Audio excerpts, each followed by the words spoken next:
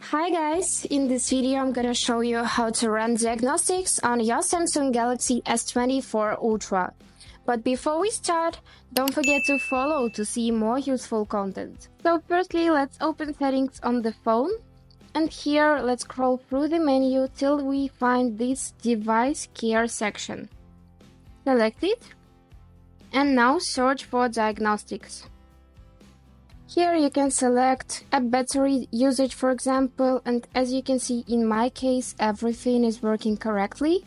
You can choose app safety diagnostics. Everything is alright as well. And if you choose phone diagnostics, then it will check every feature, every function of your phone.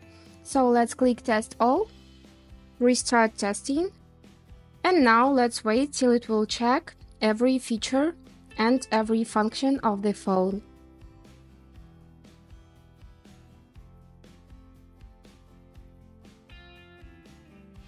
Also, in some tests, you need to not just only wait, but also follow some instructions that will appear on the screen, just like this.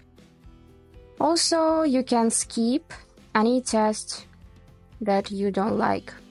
So now I checked 16 functions from 24, and in my case, everything is working correctly.